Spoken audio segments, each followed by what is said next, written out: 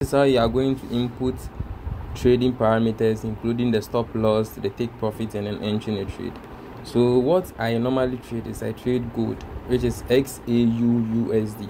So checking on this list, it's not here. So when you're able to sign in into the MT5, you see quotes. You see quotes here. Now you see chart 2 there. You see trade, you see history, and then you see some messages also there. So now what you are going to do is, because we don't have XAUUSD here, right, you are going to click this place, this add plus sign to add it.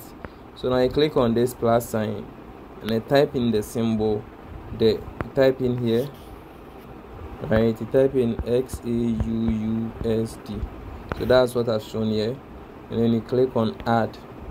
Now it will show. Now after clicking on add, you click this, right, so you see it's now showing here, right, because I only trade XAUUSD, so I normally take away all the other ones because they are just nice for me. So if I want to take them out, I click here, right. Now because I want to take the rest out, right, what I will be doing is I'll click on this delete sign, right. Now click, and then I take the ones that I want to take out. So I just take all of them and then delete all of them. Now I have XAUUSD and then Euro USD. The reason why I wasn't able to take the Euro USD is because it has been opened in the chart. So if I go back and I see the chart, you see it here. So now what you are going to do is you have to just click on the XAUUSD and then click on chart. So now it will open the XAUUSD's chart for you, right? Now you can go back to quotes and then click the pencil sign again and then delete the Euro USD if in case you don't need it. Now it's gone. So now I only have XAUUSD here in my chart, right? So let's say you woke up and then you entered into the signal room and then you saw a trade like buy gold at so and so or sell gold at so and so. What I want you to check first is the price I've asked to either buy or sell. So if I've told you guys to let's say buy gold at 3229, and then you came in and then gold is around 3232, it is far away from entry, so it is really not advisable for you to enter that trade. What if I said sell gold at 3229 and then you came in and then it's around 3232? As far as you've not seen stop loss hit, it is still advisable for you to enter the trade. Maintain the same stop losses that I will be telling you guys to maintain, right? I normally maintain 30 pips stop loss, maximum of 40 pips because of spread differences. Because we are using different brokers, everyone will have different kind of spreads.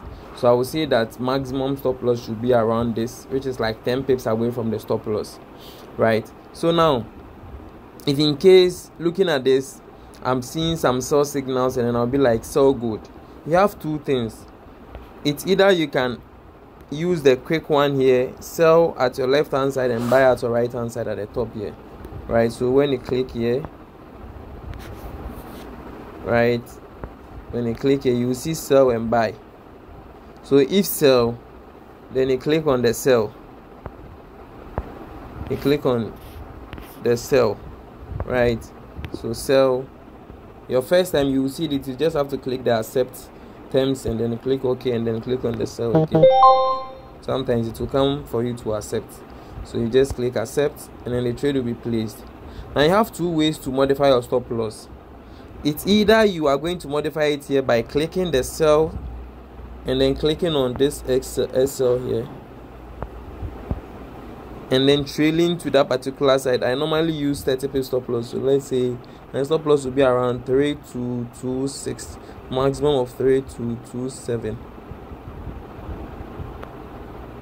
right? Okay, no, price is at 3223.9, so approximately 3224, so I'll be around 3228 maximum. Right now you can move on to also click on TP down here and then click on TP.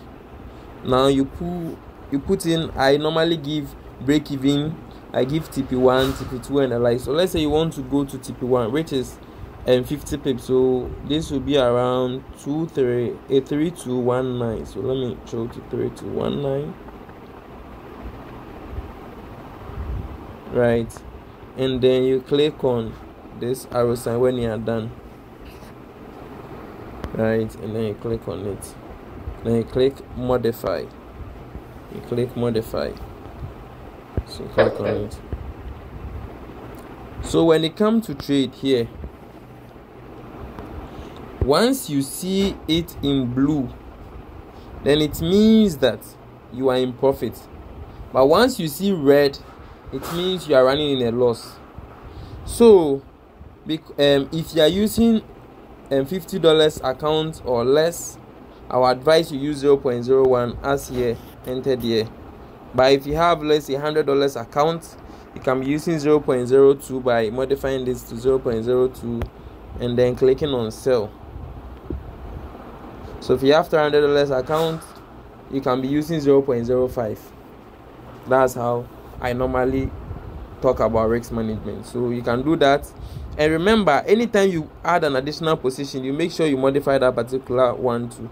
So let's say instead of modifying it on the screen like this, you want to modify it at the other side. So you come to trade, then you slide let's say this one, right, this second one, just slide to your left and then click on the pencil sign.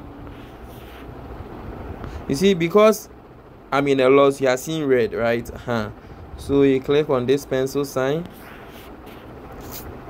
then here you input the stop loss price, let's say approximately 3228, then TP is 3219, then you click modify,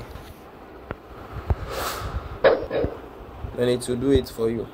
So now when trade automatically goes to 3229, market will close all your trades for you in a loss. So you can see it has automatically closed everything in a loss of what, $11 here.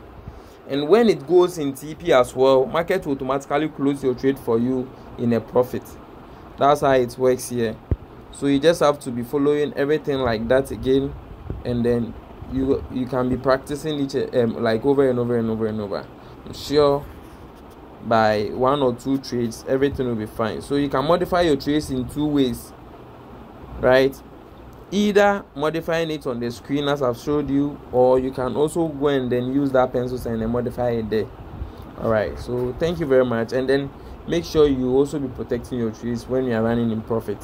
All right, see you some other time. Bye.